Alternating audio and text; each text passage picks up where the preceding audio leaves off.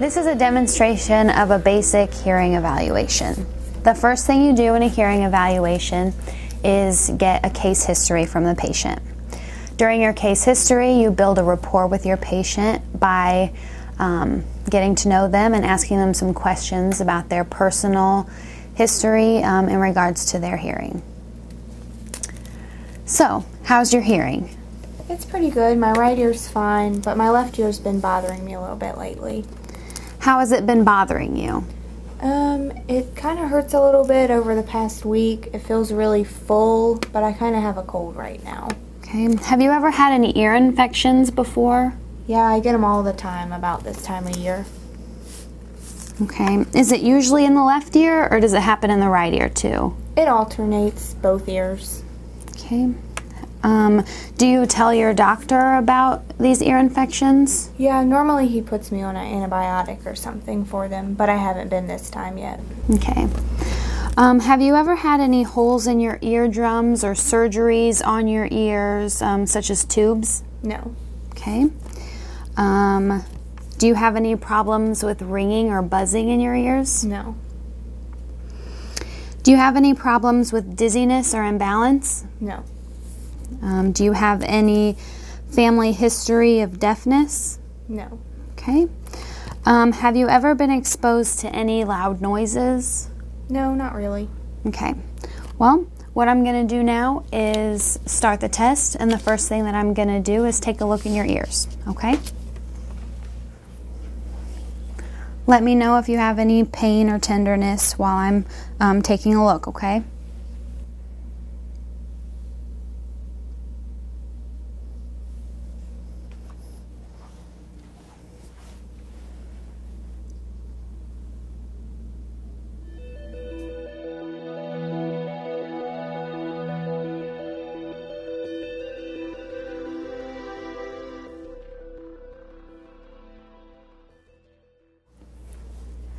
The next test that I'm going to do is called tympanometry. It's a test that assesses how your middle ear is functioning and how your eardrum is moving. You don't have to do anything for this test. You just have to sit still and quiet for me, okay? It kind of feels like you're going up over a mountain. There'll be some pressure in your ear.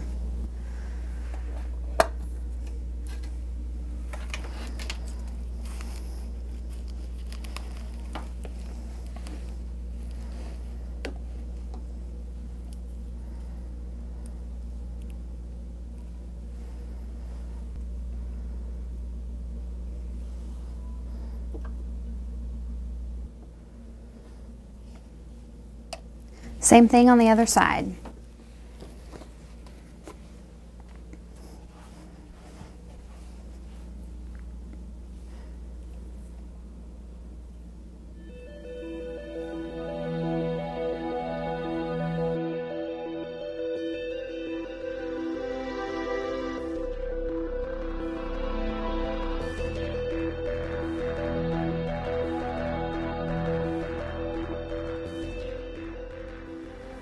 All right, so we're finished with the parts of the test that happen out here. So now we're going to head into the booth and finish our testing in there, okay?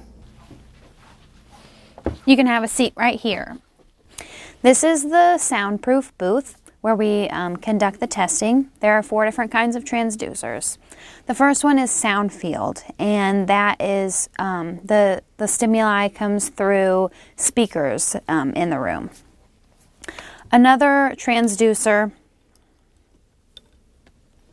is the headphones, and this is for air conduction testing. Red goes on the right and blue goes on the left ear. Okay. Another air conduction testing is inserts.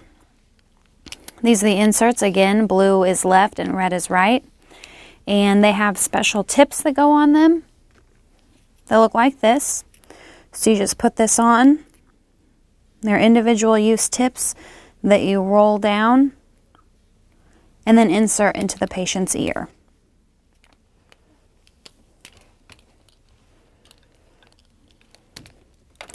The last transducer is the bone oscillator. It's a headband This is the part that goes against the mastoid bone of the patient. And there's some slight tension in this headband in order to keep the oscillator on the patient's head and to couple with the patient's mastoid bone. So that there's a good seal between the oscillator and the mastoid bone. So this will vibrate and produce skull vibrations that stimulate the cochlea. Once you get into the booth and you have your patient seated, you instruct the patient on what they have to do for the test. So what I'm going to have you do is listen to some beeps.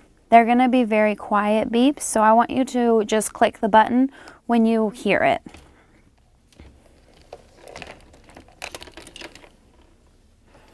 Here's the response button for you, so just click that button whenever you hear those beeps, okay? Okay.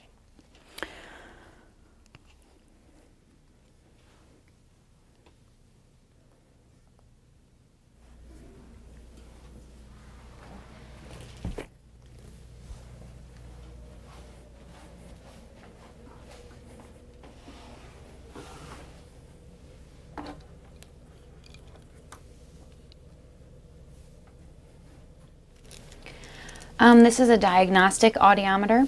This is called a GSI 61 audiometer. It's a 2-channel audiometer. There are different stimuli, different transducers.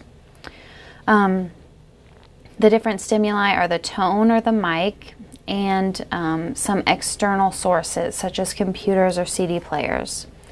The 4 different transducers that we have are headphones, the bone oscillator, the sound field, and inserts. And then this is where you select left or right ear.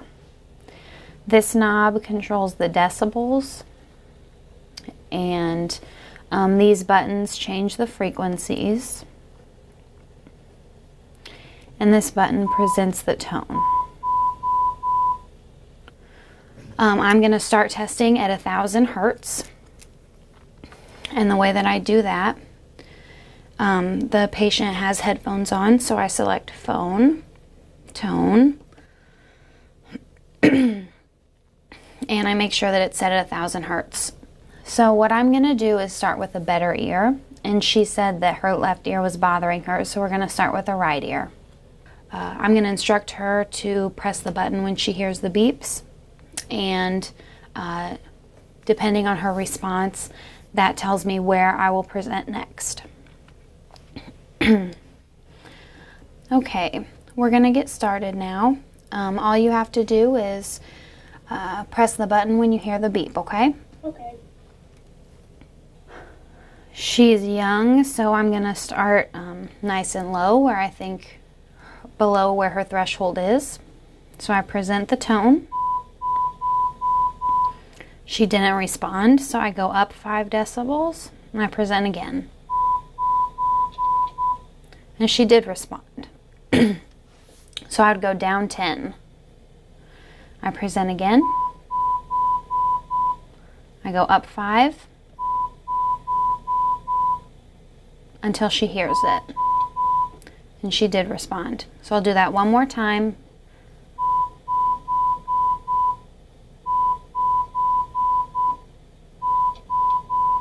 And she responded.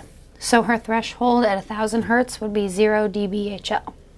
You do the same thing to present for each frequency. So after this, you'd go to 2,000 hertz, and then 4,000, and then 8,000, and then 250, and then 500 hertz.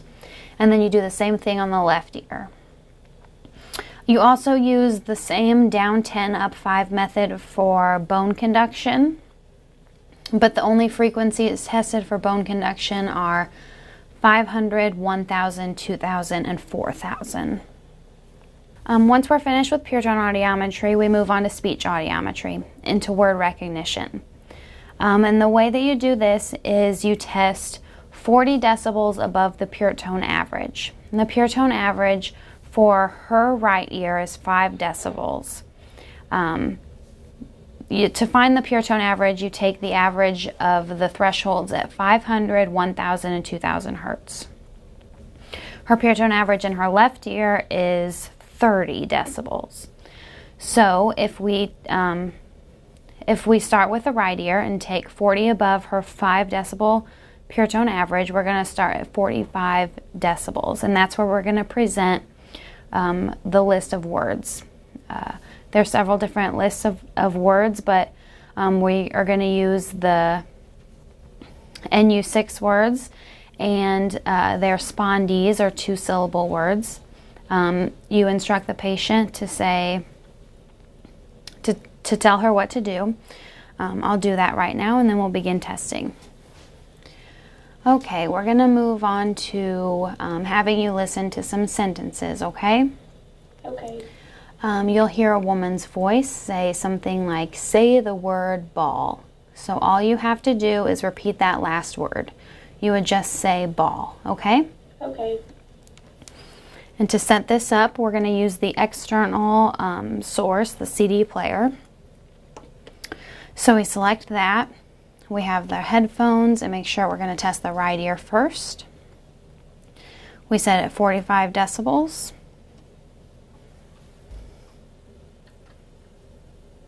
And you select the appropriate track, and then you begin testing. Say the word love. Love. Say the word sure. Sure. Say the word knock. Knock. Say the word choice. Choice. Okay, you present a 25-word list to each ear, and then you take the correct percentage out of 100, and that's your word recognition scores.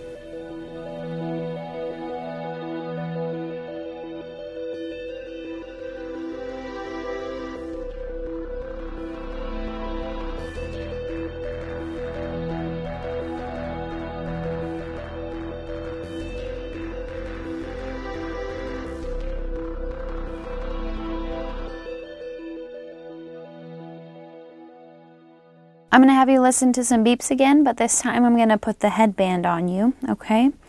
And just repeat, just hit the button like you were with the beeps before, okay? Is that okay? Mm-hmm.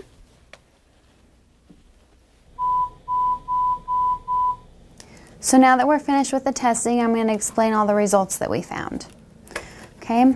This picture right here is called an audiogram. It kind of gives us a picture of your hearing levels. These numbers across the top are the frequencies or pitches. So we have low pitches going up to high pitches.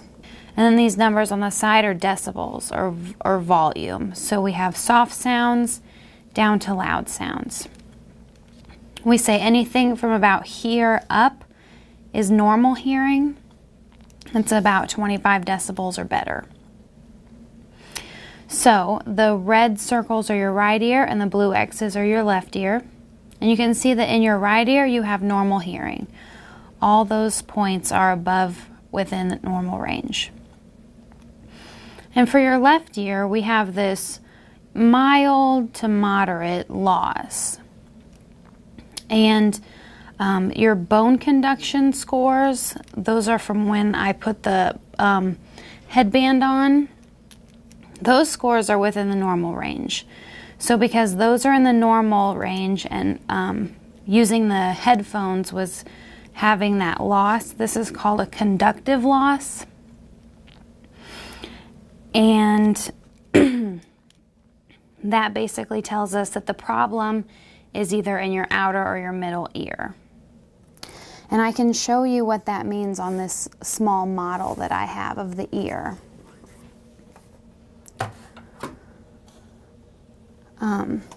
In the test that we took where we put some pressure in your ear, your right ear was normal with that test, and your left ear had a what we call a flat temp, and that's most likely caused by a problem in your middle ear, because that's what that test is assessing. So it's more than likely caused by a fluid buildup in your middle ear, causing your eardrum to become stiff and not moving. So in this model, you can see that the sound has to go through your ear canal and then your eardrum through the middle ear and into the inner ear right here. This is where the problem is with your left ear, because the bone conduction scores bypassed all of this and went straight to the cochlea and directly stimulated your inner ear. So we know that the problem occurs out here somewhere. And through otoscopy, when I looked in your ears, it was clear in the external ear. So the problem's here, and it's most likely caused by a fluid, like an ear infection, that you have experienced some of those before. So because of this middle ear problem, the problem's occurring right here, and that's usually treatable medically. So what I'll do is refer you to an ear, nose, and throat doctor so that they can look at that and hopefully get that cleared up for you, okay? These are the results from the tympanometry test that we did, the test where I put some pressure in your ears. This tympanogram is corresponding with your right ear, and this is what we call a type A tymp, and this is normal. You have a normal ear canal volume of 1.0 cubic centimeters. Normal peak pressure is at 0.5 cubic centimeters, and the pressure is 0 decapascals. All those numbers are within the normal range. And this tympanogram over here is what we got for your left ear. And you can see the flat line across the bottom. This is called a flat tymp, or type B tymp. And you have normal ear canal volume, which is 1.0 cubic centimeters for you, but there's no peak and there's no pressure.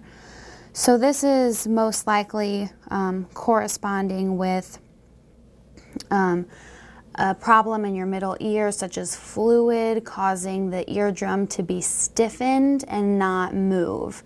So that's why we don't have that peak pressure in there. Do you have any questions about anything that we've talked about today? Any of the results that we found? No. Okay.